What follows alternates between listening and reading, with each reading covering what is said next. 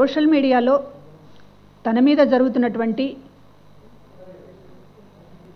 విష ప్రచారానికి అబద్ధపు ప్రచారాలపైన వైఎస్ షర్మిల గారు ఇటీవల ఇక్కడ హైదరాబాద్ పోలీస్ కమిషనర్కి కంప్లైంట్ చేయడం, దాని మీద దర్యాప్తు జరగడం, ఒక ఇద్దరిని అరెస్ట్ చేయడం అనేటటువంటిది నిన్న అరెస్ట్ చూపించడం కూడా జరిగింది.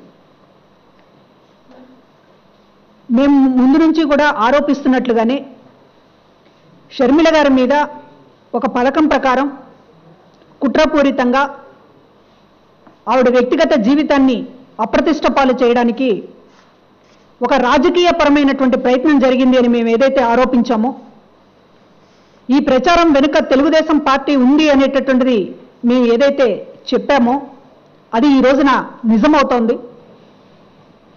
దర్యాప్తులో అనేక విషయాలు వెలుగు చూస్తూ ఉన్నాయి. నిన్న అరెస్ట్ చేసినటువంటి ఆ వెంకటేష్ కానీ, ప్రకాశం జిల్లాకు చెందిన వెంకటేష్ కానీ, అట్లాగే ఇక్కడ మరొక నవీన్ అనేటటువంటి వ్యక్తి కానీ, వీళ్ళకి సంబంధించినటువంటి విషయాలు చూస్తూ ఉన్నప్పుడు తెలుగుదేశం పార్టీ కుటుంబాలకు సంబంధించినటువంటి యువకులని ముందు పెట్టి ఇవాళ తెలుగుదేశం పార్టీ తన కనుసన్నల్లో ఎట్లా నడిపించింది అనేటటువంటిది అర్థమవుతోంది. ఒక రాజకీయ కుటుంబాలని సంబంధించినటువంటి మహిళల మీద ప్రత్యర్థి పార్టీగా ఎదుర్కొనలేక నేరుగా రాజకీయంగా జగన్మోహన్ రెడ్డి గారిని లేకపోతే వైఎస్ కుటుంబాన్ని ఎదుర్కొనలేక ఈరోజు ఆ కుటుంబంలో ఉన్నటువంటి వాళ్ళందరినీ కూడా ఏదో ఒక పేరుతోటి ఒక వాళ్ళ వ్యక్తిత్వాన్ని కించపరిచేటటువంటి విధంగా అనేక ప్రయత్నాలు జరుగుతూ ఉన్నాయి. ప్రధానంగా షర్మిల గారి మీద జరిగినటువంటి ప్రచారం దుర్మార్గమైనది. ముక్త కంఠంతో దీన్ని ఖండించాల్సినటువంటి అవసరం ఉంది. సంబంధం లేనటువంటి విషయాన్ని ఆవిడికి అంటగట్టి ఒక 4-5 ఏళ్లుగా దాన్ని విస్తృతంగా ప్రచారంలో పెట్టి ఇవాళ జగన్మోహన్ రెడ్డి గారి కుటుంబం మీద, షర్మిల గారి వ్యక్తిగత జీవితం మీద బురద చల్లడానికి విశ్వ ప్రయత్నం చేసినటువంటి దాని వెనుక ఒక ప్రయత్నపూర్వకంగా తెలుగుదేశం పార్టీ పెట్టినటువంటి డ్రైవ్ ఇది ఎవరైనా సరే సభ్య సమాజంలో ఖండించాల్సినటువంటి విషయం. ఇవాళ తెలుగుదేశం పార్టీ వాళ్ళు మేము ఆరోపించినప్పుడు గగ్గోలు పెట్టారు. మాకు ఇటువంటిది ఇంటా వంట లేదన్నట్టు మాట్లాడారు. మాకేమి సంబంధం అని చెప్పి చంద్రబాబు నాయుడు గారు కూడా మాట్లాడారు. మహిళా మంత్రులు మాట్లాడారు. తెలుగుదేశం పార్టీకి అట్లాంటి చరిత్ర లేదు అని మాట్లాడారు. మరి ఈరోజు తెలుగుదేశం పార్టీలో ఉన్నటువంటి తెలుగుదేశం పార్టీ కుటుంబ సభ్యుల్లో సంబంధించినటువంటి వాళ్ళ కొడుకులని, ఆ కుటుంబ సభ్యులని ఉపయోగించి ఈ రోజున మీరు సోషల్ మీడియాలో కొన్ని యూట్యూబ్లు, అదేవిధంగా కొన్ని అసభ్యకరమైనటువంటి కామెంట్స్ పెడుతూ పనిగట్టుకుని షర్మిల గారిని టార్గెట్ చేసినటువంటి విధానం చూసినప్పుడు అంటే మీకు ఉచ్చనీచాలు ఏవీ లేవనేటటువంటిది చాలా స్పష్టంగా తెలుస్తోంది. మీ కుటుంబాల్లో, మీ పార్టీకి సంబంధించినటువంటి నాయకుల కుటుంబాల్లో చదువుకుంటున్నటువంటి పిల్లలు, యువకులు, ఎంతో భవిష్యత్తు ఉన్నటువంటి పిల్లలు, వాళ్ళ కనీసం వాళ్ళ కెరీర్కి దెబ్బ తగులుతుందనేటటువంటిది కూడా ఆలోచన లేకుండా, అసలు వాళ్ళ కుటుంబాలు ఏమవుతాయనేటటువంటిది ఇది కూడా లేకుండా వాళ్ళని ఒక సమిధలుగా ఉపయోగించుకున్నటువంటి తీరు. అంటే మీ పార్టీ, మీ తెలుగుదేశం పార్టీ ఏ స్థాయిలో ఉందంటే మీ రాజకీయ ప్రయోజనాల కోసం మిమ్మల్ని అభిమానించే కుటుంబాల్లో స్టూడెంట్స్ని కూడా ఈ రోజున సమిధలుగా ఉపయోగించుకుని వాళ్ళపైన రేపు షర్మిల గారి కంప్లైంట్ మీద ఈ రోజున ఇంకా అనేక మంది అరెస్ట్ కావాల్సి ఉంది. అనేక మంది ఇంకా బయటకు వస్తారు. అరెస్ట్ అయినటువంటి ఒకళ్ళిద్దరి జాతకాలు చూసినప్పుడే ఇది డైరెక్ట్గా ఇది ఎక్కడి నుంచి ఆపరేట్ అయిందనేటటువంటిది తెలిస్తే ఇవాళ తెలుగుదేశం పార్టీ వైపు వేళ్లన్నీ చూపిస్తూ ఉన్నాయి. తెలుగుదేశం పార్టీకి సంబంధం ఉన్నటువంటి వ్యక్తులు, వాళ్ళ కుటుంబాలను వ్యక్తులను ముందు పెట్టి ఈ రోజున సాక్షాత్తు తెలుగుదేశం పార్టీకి సంబంధించినటువంటి ఒక కీలకమైనటువంటి విభాగాల నుంచే సంకేతాలన్నీ అందాయనేటటువంటిది ఈరోజు దర్యాప్తులో మరింతగా వెలుగులోకి వస్తాయి. మరికొన్ని అరెస్టులు కూడా జరిగితే పూర్తిగా Telugu Desam party direction, screen play ఈ రోజున ఏ విధంగా ఉంది షర్మిల గారి మీద ఈ దుష్ప్రచారానికి అనేటటువంటిది బయటకు వస్తుంది.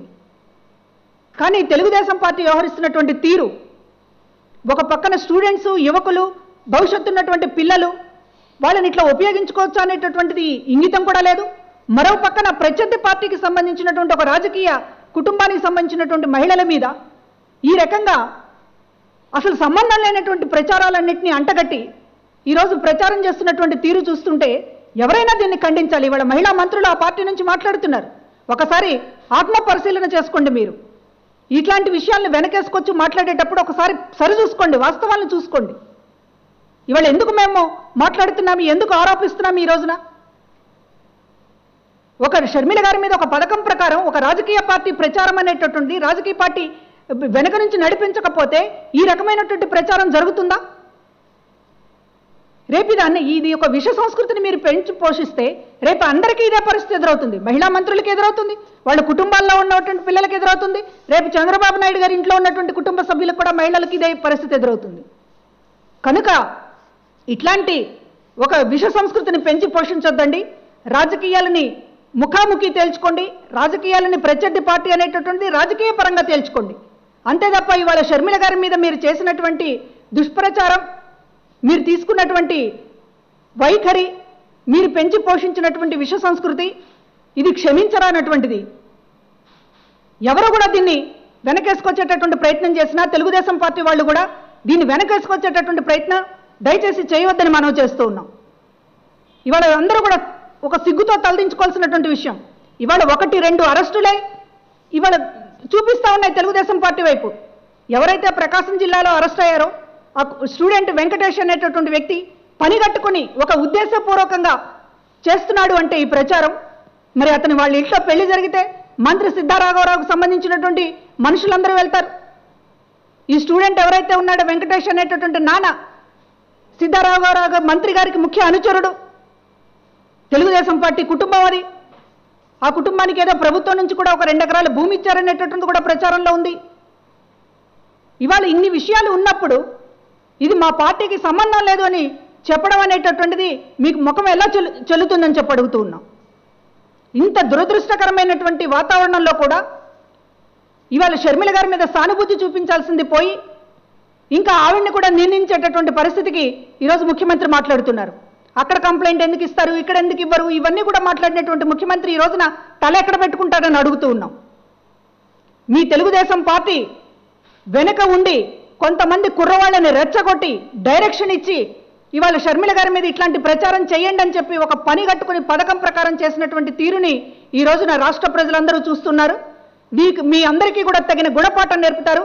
ఆడవాళ్ల విషయంలో, మహిళల విషయంలో చివరికి ఇంతగా దిగజారి రాజకీయంగా ఎదుర్కోలేక ఇంతకి దిగజారినటువంటి తెలుగుదేశం పార్టీని, ఆ సంస్కృతిని ఈరోజు మహిళలందరూ కూడా తిప్పికొట్టాల్సినటువంటి అవసరం ఉంది.